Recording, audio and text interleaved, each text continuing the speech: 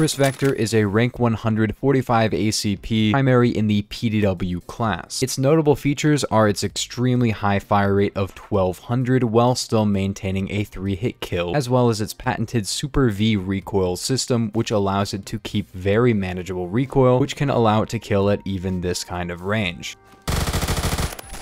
Its damage is actually good, if not exceptional in class, especially for the RPM at 35, making it a 3-shot kill to about 35 studs, while almost being a 2-hit kill to the head. It only does like 49.5 damage, but it's pretty close. It is worth noting that its min damage range is not very good, and it is a 6-hit kill at range with 17 min, which does not allow a lot of room to get a 5-hit kill unless you're hitting multiple headshots. It has no special multipliers, but it does actually have pretty good velocity for a 45 ACP PDW, and pretty typical in class penetration at 0.5 studs. The noticeable downsides of this gun are probably just the 25 rounds in the mag with a +1. It does have 150 reserve ammo, and it has a pretty fast reload time, pretty average in class, but not super fast, especially for 25 rounds. And with 1200 RPM, you will be firing about 20 rounds per second, which means it will take about exactly 1.25 seconds to empty an entire mag, even with a +1. This means that you will be reloading a lot when using this gun, but with 7 magazines of reserve ammo, that's not too bad. Well, 1 mag already in the gun and 6 in reserve, so 7 mags overall. Its handling, walk speed, and reload speeds are all pretty good for its class, and overall I would say this gun has no defining downsides except for the very, very high rate of ammo consumption. That's the only downside of this gun, really. Now, getting on to conversions, the Kriss Vector has 3 conversions, along with a few ammo types that aren't really that big of a deal. First off, we have the 9mm conversion.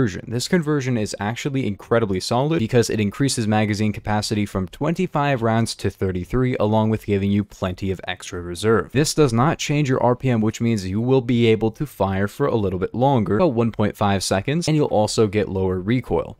The main drawback of this is a lot worse damage. Instead of a 3 to a 6 hit, you are now a 4 to a 7 hit with worse damage ranges overall. A better max range, but a worse min range. This means at 95 studs without the long barrel, you will be hitting a 7-hit kill, which is very, very bad for its class. Keep in mind, it used to not be able to do that until they nerfed the K7 as well as Vector 9mm. Next, we have the 357 SIG conversion. Now, the 357 SIG is a very notable conversion because objectively speaking, you might think this is an upgrade. It allows the gun to 2-hit kill head up close, 3-hit kill to the body a little bit farther, and 5-hit kill all ranges. It also increases pen and velocity. Major drawbacks are, of course, a very small magazine at 16 rounds, 17 with a +1, and the fact that you have awful recoil. This is actually not a very good conversion because of one major problem. It's not the recoil, it's not the capacity, it's the reload speed. The reload speed does not get faster with this conversion, which is so stupid because you have a smaller magazine and more recoil, so it's harder to hit your shots, but you have a really, really trash reload speed for 17 bullets. So do not use this conversion, except if you want some really good CQC performance and you like a little bit more kick in your Kriss Vector. Lastly, we kind of have a SIG meets 9mm, but kind of even more into that 9mm specification, but with a smaller magazine. And that is, of course, the 22 long rifle conversion. 22 LR conversion will basically give you a 10-round magazine with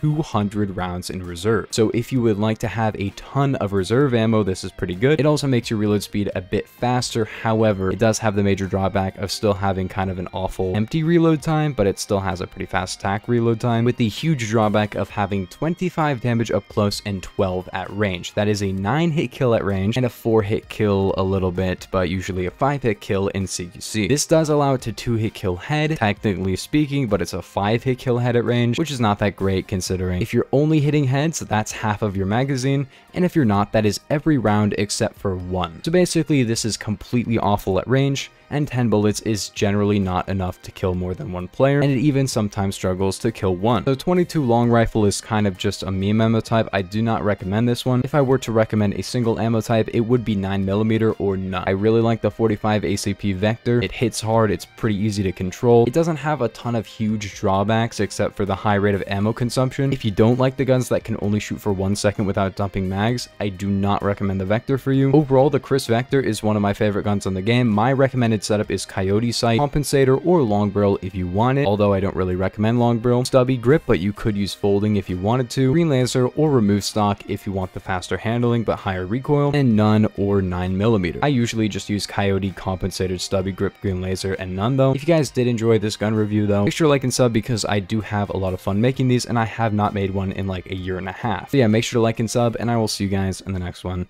Peace.